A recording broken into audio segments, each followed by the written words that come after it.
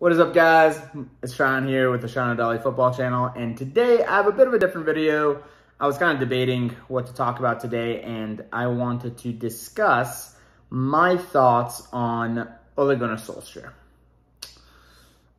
There's been a lot of talk in the media and the news outlets, and a lot of general negativity around United, and Ole Solskjaer seems to be the blame at the moment for how we're playing, why we're not playing better, why the results aren't going the right way, yada, yada, yada. There's a lot of Ole Out or Ole In, as we said, and this is kind of something I just wanted to discuss a little bit, that in general, I don't want to say almost entitlement mentality that the Twitterverse has gotten to this point, where I'm not a huge fan of this culture where there's fractions inside the club, where you have, in the case of United, you have Martial FC or Bruno FC or Pogba FC, where it becomes more about supporting this one fraction of the fan base than it becomes about supporting the team. And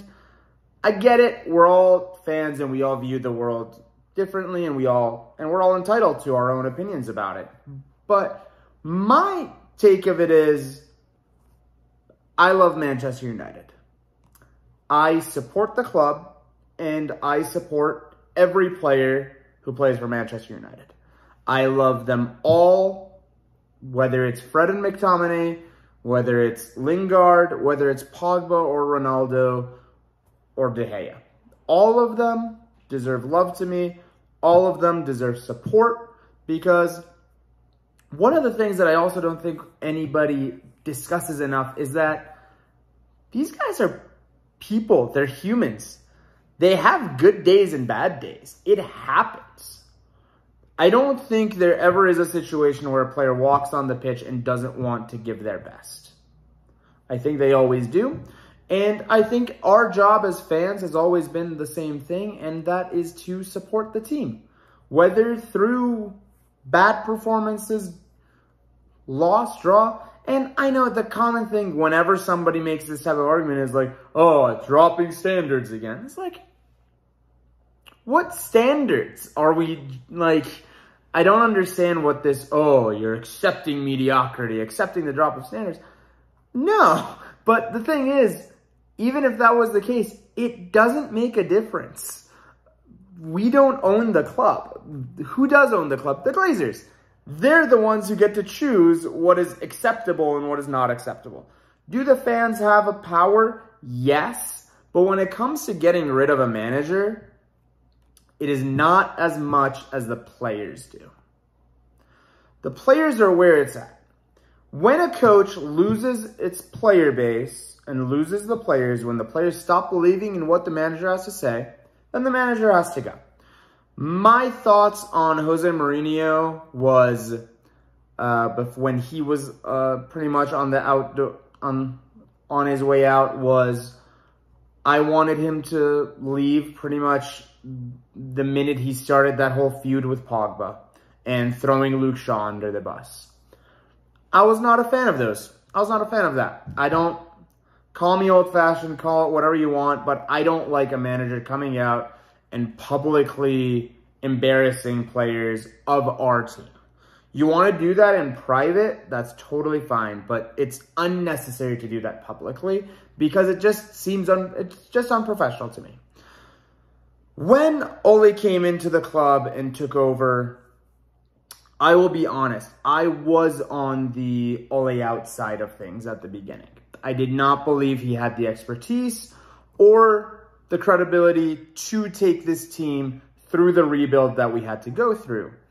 However, over the last, I want to say about beginning of last season, I actually sat down and actually kind of took a real glance at what we've done. And the fact of the matter was, I've been very much impressed with the project that Ole has undertaken and the place he's taken this team. Some may say, oh, it's not enough. Oh, look at Tuchel and what he's done.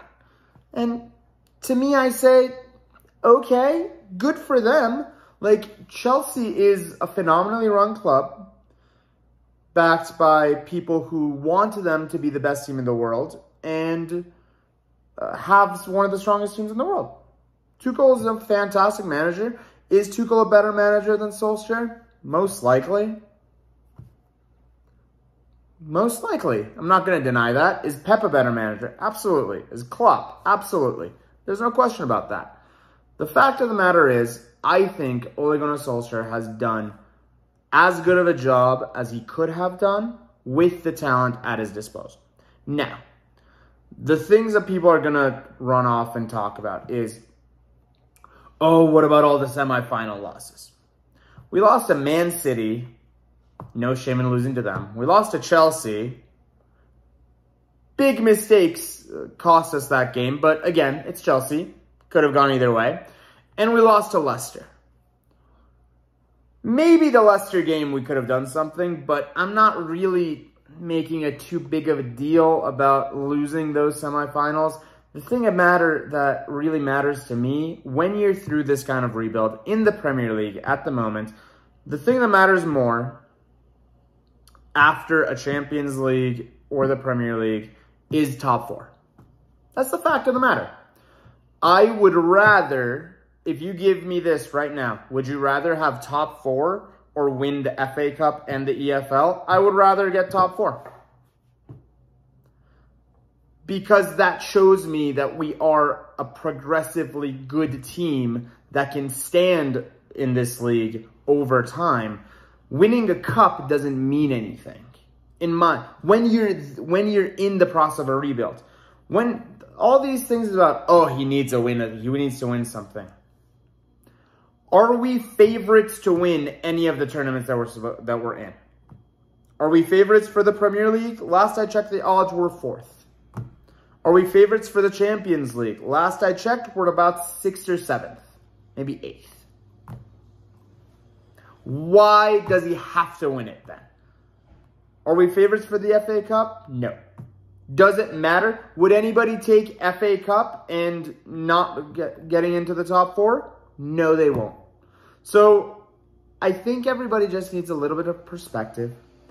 I think people need a lot more patience and a lot more support. That's what it means to be a fan.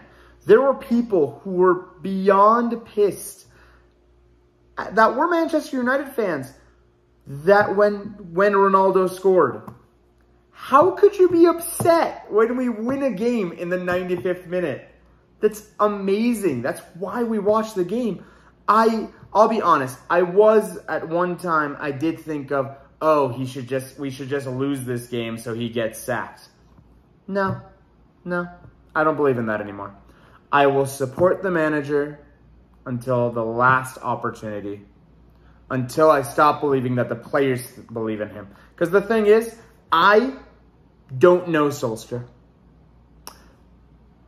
but the players do. I put my trust in the fact that we have 4 or 5 world-class players in that dressing room, and they all have faith in Solskjaer.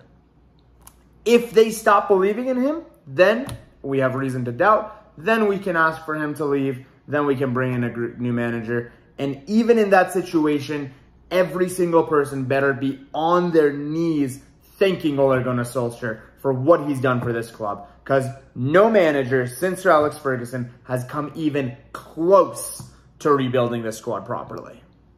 Not even once. We've never been even in that argument for a title challenge. We've never even been a guarantee for top 4 over the last 5 years. Sorry, 8 years. Now we have a team that can compete, and it can compete for years to come. Has the season started out a little meh? Sure, it has. But guess what? We're still second in the table based off points.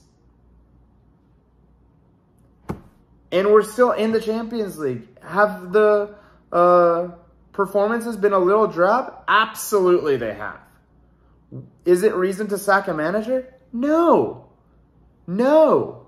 Ole Gunnar Solskjaer is not going to get sacked. So for all those who just want to constantly keep saying, oh, sack Ole, Ole out, Ole in, whatever, let it go. It's not happening. It just won't happen. The club aren't going to sack him. Minimum until next year, or unless something ridiculous happens where the players lose faith. I don't see either of those two things happening. This video is mainly just meant to be a relax video. I know I kind of had a similar one last week, but it's not. I think Ole Gunnar Solskjaer has done a great job with United. Is he the man to win titles with us? I don't know. I would rather believe that he is than say he's not. That's all I'm saying. I'd rather be optimistic than pessimistic. Because the thing is, Di Matteo was able to win a Champions League. Was that Chelsea team the best Chelsea team of all time? Nope. Did he play a great style of football? Nope. But guess what? You look up Champions League, Chelsea's name is up there. That's all that matters.